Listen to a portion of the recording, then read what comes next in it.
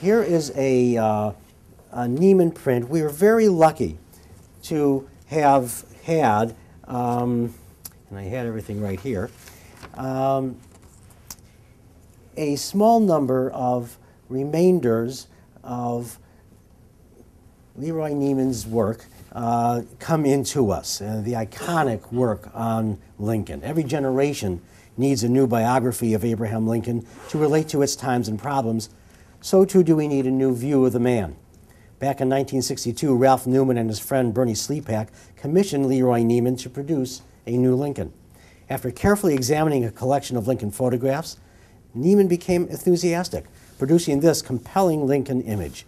As with his well-known and collectible sports paintings, Mr. Neiman portrays an active Lincoln, capturing Lincoln's spirit in riotous color. Yet, the image has a true 19th century feel to it, being reminiscent of Anthony Berger's photograph taken in Matthew Brady's Washington Gallery on 9 February 1864. The original was displayed on loan at our bookshop when I first arrived here in 1971, and just 4 years ago was sold by Mr. Sleepak shortly before his death to the Abraham Lincoln Presidential Library Museum.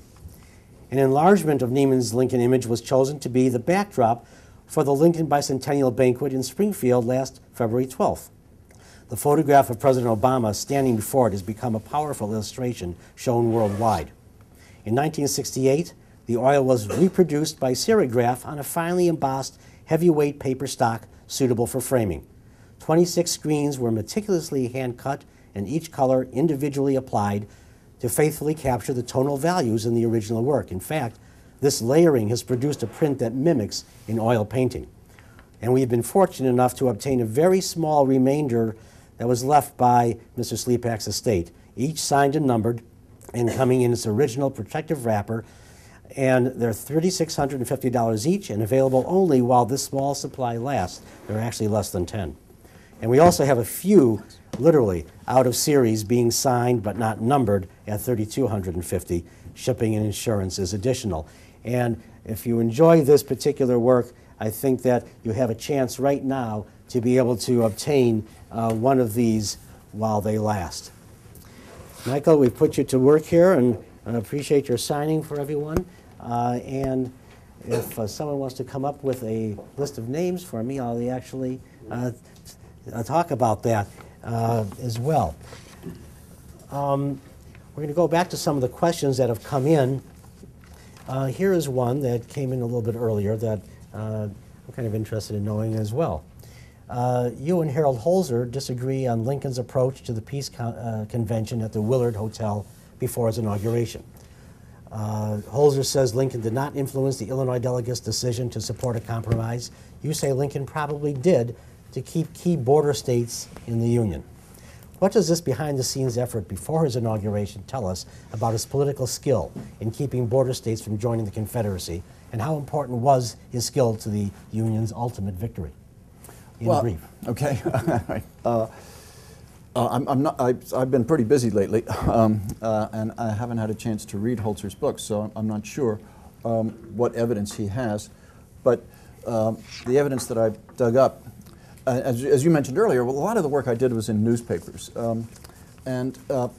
Historians of Lincoln and the Civil War have almost exclusively used New York newspapers on the not irrational assumption that New York newspapers had the largest budgets and therefore the biggest staffs and therefore the most comprehensive coverage of Washington events.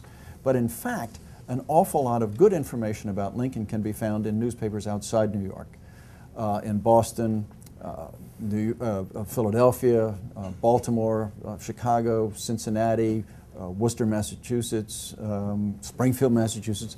These newspapers contain a great deal of information about Lincoln. Because stop to think for a minute. If an Ohio congressman or an Ohio general or an Ohio senator comes out of the White House after speaking to Lincoln, is he going to go talk to somebody in the New York Herald, the New York Times, the New York Tribune, the New York Post? No, he's going to go talk to his buddy on the Cincinnati Commercial or the Cleveland Plain Dealer or the Columbus, Ohio State Journal. So you've got to look through all those papers. And if you do, you find a great deal of new information. And I have been able to do a lot of work, but not as much as I had hoped to, and I hope someday to publish a book called Words of Abraham Lincoln as Reported in Contemporary Newspapers. And I can't recall off the top of my head specifically whether it was newspaper sources that I had that led me to believe that Lincoln encouraged the Illinois delegates to the Peace Convention to switch their votes to allow for some kind of compromise measure. But it seemed to me that this was consistent with Lincoln in general, once he gets to Washington, trying to do what he could, short of acquiescing in secession, to avoid war. And the evidence for that, as I say, is I can't recall right off the top of my head, but it does seem to me consistent with everything he did in Washington once he arrived, between the time he arrived in Washington and the time that he delivered the first inaugural address. We're going to try to get to, as I said, all of your emails as quickly as we can, although I'm going to get in front of you for a few general questions that I want to get to, too. Here are two on background and ancestry. Maybe you can. Sure. Here's one that I'm always asked, actually, or have been by even relatives. What are your thoughts on Lincoln having a Jewish background? That's one. And Linda from Iowa asks, I've started reading your book and I'm curious why you don't mention Lincoln's grandmother, Bathsheba. Lincoln never forgot his Kentucky roots, and the family is well documented in and around what is now Fort Knox. So on the two questions, Bathsheba and Jewish background? Well, I'm told that that Judge Marovitz was. That's right. Yes, he was. His mother was convinced that Lincoln was Jewish because she was told that Abraham was shot in the temple, and therefore he must be Jewish. Of course, he was shot in the back of the head, but close enough. There's no evidence that I'm aware of that there's any Jewish part of Lincoln's lineage. And as for Lincoln's grandmother, I do talk about her in the book, and about how she raised Lincoln's father, Thomas Lincoln.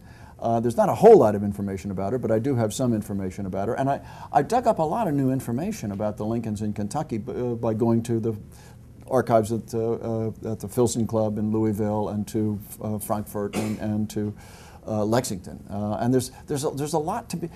It was one of the startling things about this book, for my money, was every chapter I wrote, there are 36 chapters, every time I started to draft a new chapter, I kept finding new stuff.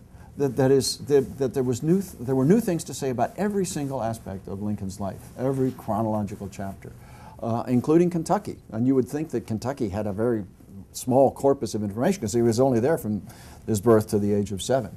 But there were various kinds of information that were available. Some was here in Chicago at the University of Chicago, and a lot of it was down in Kentucky itself. But I do want to now the indexer. I didn't do my own index. I thought, oh man, and the indexer may have inadvertently left her out, but she's there. Trust me. Read chapter 1 closely. All right, very good. My father was a psychoanalyst. And so I'm interested in the next few questions I'm going to ask. One is, how did Lincoln deal with his depression? I've thought maybe it was his driving ambition that wouldn't allow him to commit suicide, even though knives were taken away from him once or twice, and scissors, but that he still wanted to do something on this mortal coil before he left it, and it was the ambition that got him through. What's your take on that? Well, he says something to that effect.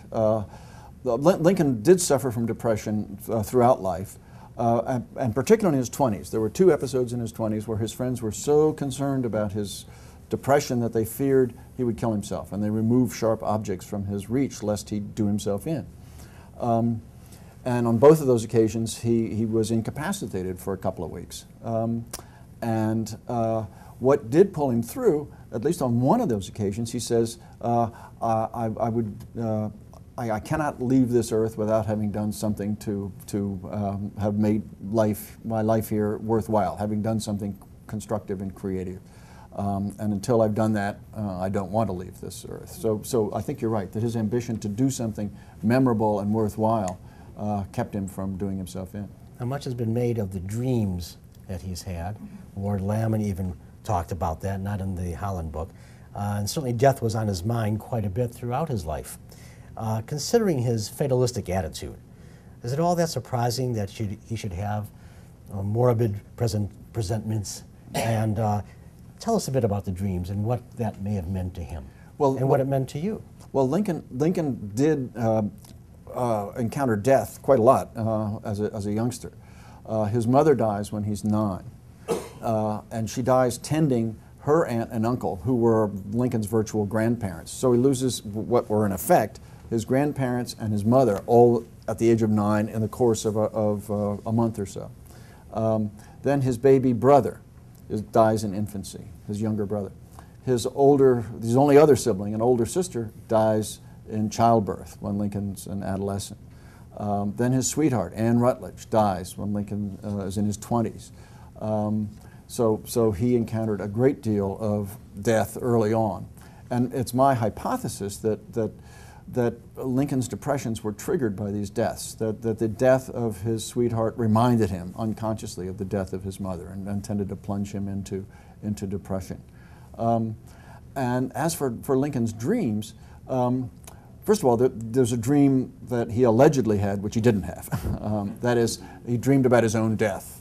He allegedly said that I had this dream where I went to the White House and went and saw that there was a coffin on a catafalque, and I asked who it was, and I was told it was the president. The source for that story is highly unreliable, so it probably didn't happen. Lincoln does, however, have dreams. He says at a cabinet meeting, he says, I had a dream the other, this is toward the very end of the war, I had a dream the other night about a ship moving, a vague, indistinct ship moving swiftly across the water toward a vague, indistinct shore. And that I've had that dream several times, and it's almost always before a great Union victory. And then he cited the victories. And one of the victories he cited was Stone River, and Grant was there and said, that wasn't much of a victory. If we had more victories like that, we'd have lost the war. That was not Grant's battle, by the way, that was Rosecrance's battle. But Lincoln had a superstitious streak. He believed in portents, and he was raised as a Baptist in a Calvinistic and a pretty primitive frontier environment in which superstition was rife.